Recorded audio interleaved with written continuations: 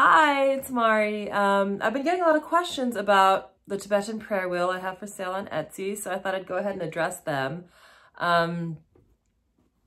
This prayer wheel was bought in Lhasa in about 1994, maybe 3, from a store where they have a lot of religious artifacts.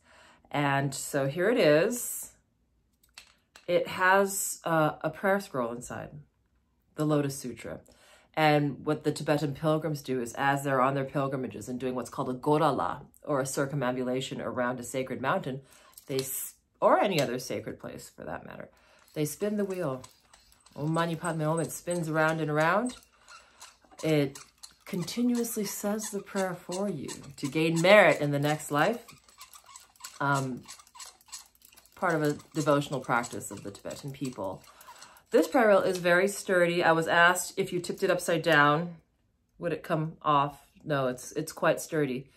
If you do want to replace a prayer inside with another prayer so that you can have that constantly being said as you pray with it, you can just remove the lid here like this. And remove that and, you know, swap out the prayer. I don't want to do that now because it was a very sacred person that put the prayer in there for us. So here it is. That's all there is to it. Hope this helps. And I hope that someday you use it on your spiritual gorala. Thanks. Have a nice day.